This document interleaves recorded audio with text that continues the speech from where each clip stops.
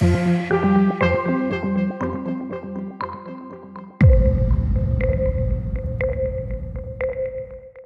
my name is Pam Mace, and I'm the Executive Director of the Fibromuscular Dysplasia Society of America. Fibromuscular dysplasia, also known as FMD, causes your arteries to form abnormally, creating areas of narrowing or stenosis.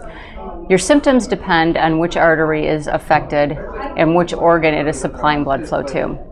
The two most common symptoms of fibromuscular dysplasia are high blood pressure and headaches.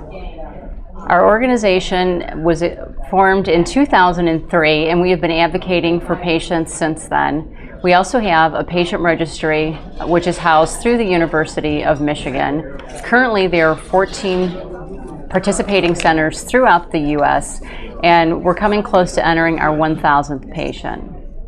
For more information on fibromuscular dysplasia, you can visit our website at fmdsa.org.